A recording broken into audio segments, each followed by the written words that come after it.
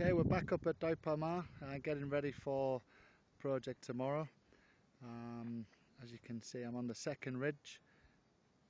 Over on the other ridge, just about a kilometre and a half away, the villagers are preparing for tomorrow. They're still digging the holes, getting all the tents set up and everything ready for the media to come. Just a bit of an update. This area is a manganese mine, and because of the minerals that are in the ground, the trees would not regenerate without our help.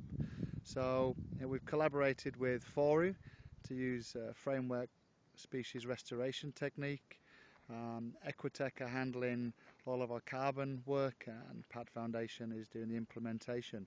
All that's possible with the support of the Thai government, Department of National Parks, and it's we're proud to say this will be, once we get everything in the ground, one of Thailand's first accredited carbon forestry projects.